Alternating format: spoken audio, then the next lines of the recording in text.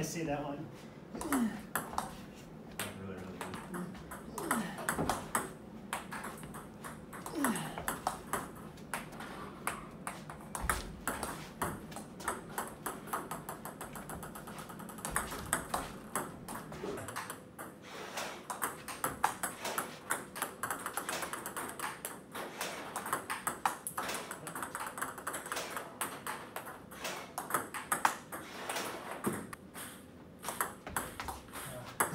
Yeah. I wanted to come over.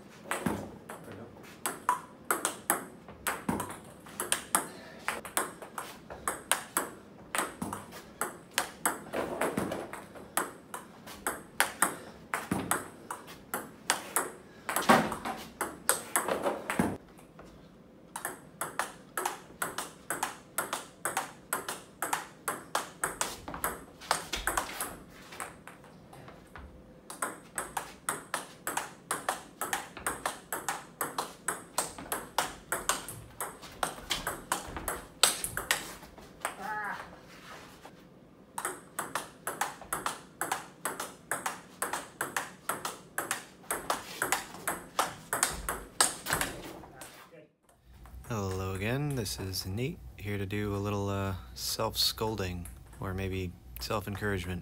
Self-analysis? Maybe a combination. I left in most of a session, a multi-ball drill that is fairly simple. Matt is just feeding me an out-wide ball with underspin that I'm expected to step around and hit with a forehand rather than hitting with my backhand.